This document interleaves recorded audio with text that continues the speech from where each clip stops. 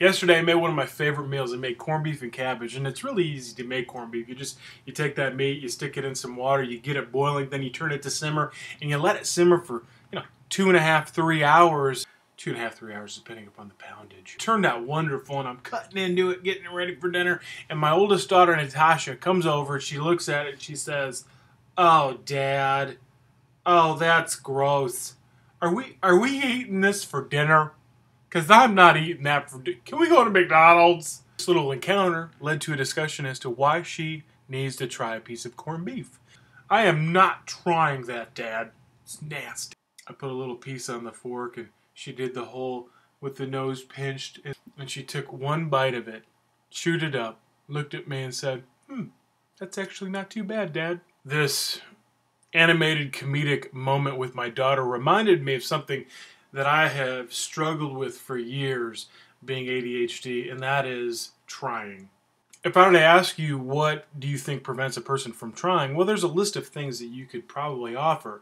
You might say, well, the fear of failure, or the idea of what others might think, laziness, the lack of focus, procrastination, that shiny thing over there in the corner of the room. Oh, what is that? Yeah, it's a Starbucks coffee cup. I love coffee. But what I've discovered about myself, being that I have ADHD, that most of the time the culprit is my warped sense of pride. That if I could not try something and do that something at a high level, that I was no good or that I was weak.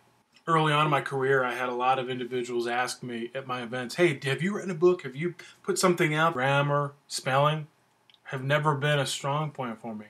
And I knew that if I were going to write something, I wouldn't be able to do it on my own.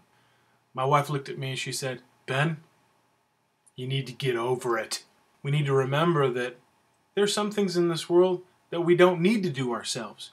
If I were to try to do this on my own, it would never have gotten done."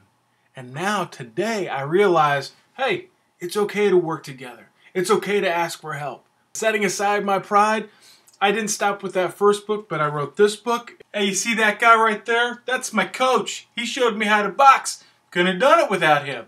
Hey, you see this Bigfoot? I didn't do this alone. I asked for help. My two brothers helped me. I wrote this book, and look, it's even co-authored by a good buddy of mine, Larry Metcalf. And oh, by the way, we did another one. Hey, you see that painting up there? Yeah, someone helped me. His name's Ray Downbeck. Showed me how to draw trees. Thanks, Ray. My latest collaborative efforts, Frog Bombers, an iPod app. And there's no way I could have come up with that without my good buddy Jim Boyd. So my overall point is this: find out the things that are preventing you from trying and get those things out of the way. I believe you have so much to offer, especially those of you that have ADHD. The ideas, the creativity, and without you trying, we're going to miss out. We're going to miss out on some really cool things. Sometimes it takes a collaborative effort to get the job done. Hope you've enjoyed today's vlog, and as always, this has been Glenn reminding you, keep moving forward.